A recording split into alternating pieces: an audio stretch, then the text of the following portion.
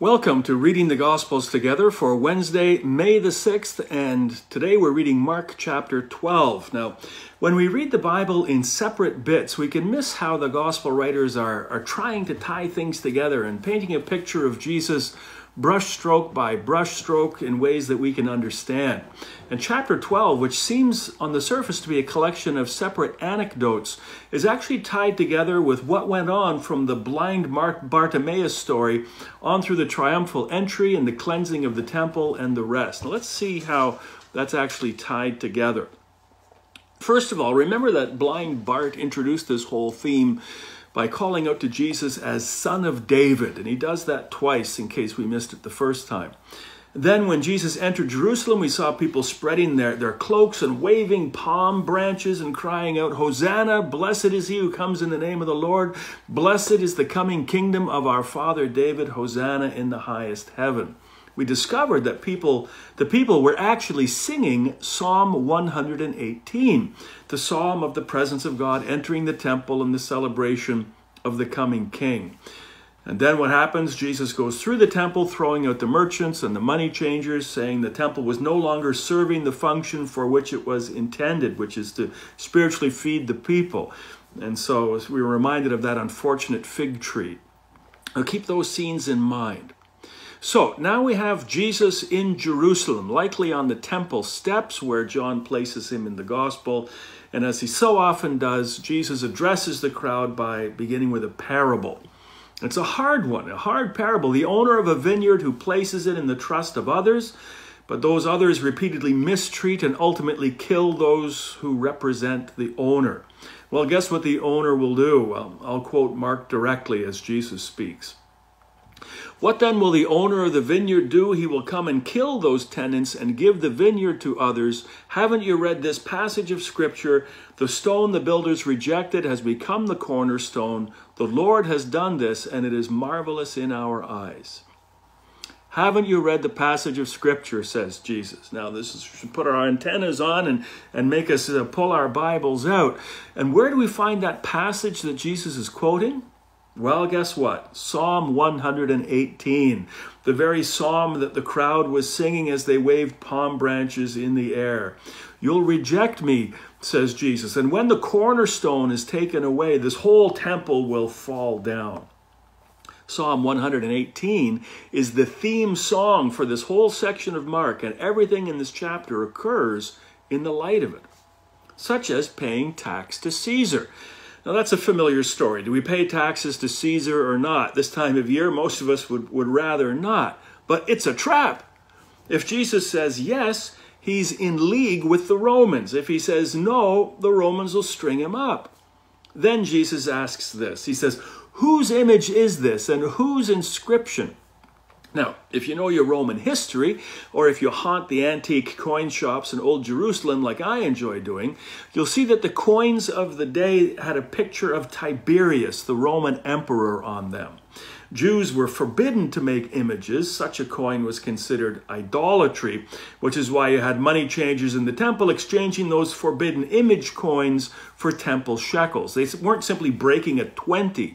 They were exchanging pagan Roman money with graven images on it for temple shekel money, which didn't have such things. But then Jesus asked another question. He said, "Whose inscription is on it?" Now, pull a coin out of your pocket, and you'll see the queen on one side and an inscription telling you who she is.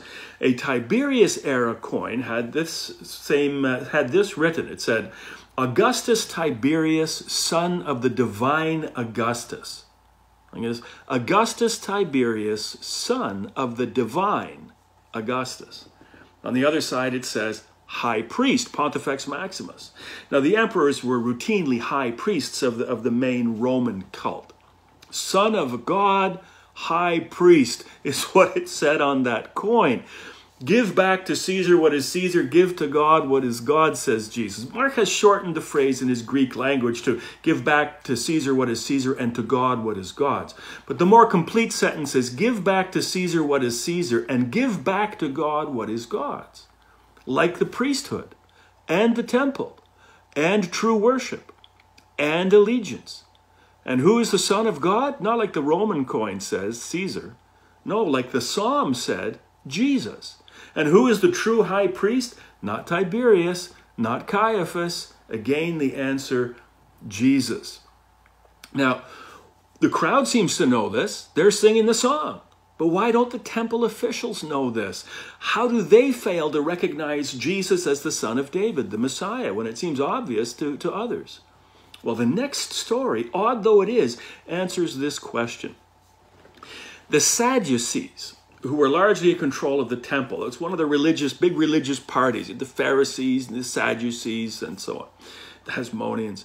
The Sadducees were largely in control of the temple. And they now tried to make fun of Jesus, who they well know was speaking in the past and currently about being raised from the dead.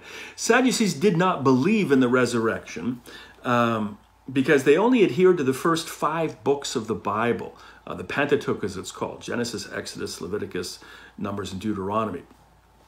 Now, the resurrection is not known in those books. We've talked about this in Matthew. But here, pay attention to Jesus' response to them, of which I will quote but a part. He says, "Are you not in error because you do not know the scriptures or the power of God? He is not the God of the dead, but of the living. You're badly mistaken." So, in the context of everything that's just been going on, you don't recognize who I am or understand what I'm saying because you do not know the scriptures or the power of God. Wow, what an accusation. The only power you recognize, Jesus says in essence, is your own power, and in that you are badly mistaken. Now, happily, some teachers of the law do get the point. Mark tells us that this one fellow does get it. Mark says, this guy, he saw that Jesus gave a good answer. Jesus gives another good answer when the man asks him which commandment is the most important. And Jesus gives the answer any good Jew would know. The Shema Yisrael, the daily Jewish prayer and confession of faith. Hear, O Israel, the Lord our God, the Lord is one. Love the Lord your God with all your heart, with all your soul, with all your mind, with all your strength. Now that's the right answer, of course. Every Jew prayed that every day. But then Jesus does something unexpected. We're so used to hearing it, we miss it. The man asked Jesus for the greatest commandment, and Jesus answered. But then Jesus added something else. He said, the second is this, love your neighbor as yourself. There's no commandment greater than these. Jesus ties those 2 commandments, loving God and loving your neighbor as yourself. And that's revolutionary. Not because Jesus invented the love your neighbor as yourself part. That's found in the Old Testament as well, in Leviticus, one of those first 5 books. Which is why the answer was considered good by that temple official. It's found in Leviticus chapter 19, verse 18. But that verse, love your neighbor as yourself, is hardly front and center. It's in a chapter entitled Various Laws. And it's mixed together with various sacrifices to be offered at various times, just like what's happening in the temple. It's a chapter about the temple sacrificial laws. It includes other things like not holding back the wages of an employee, planting a field with only one kind of seed at a time.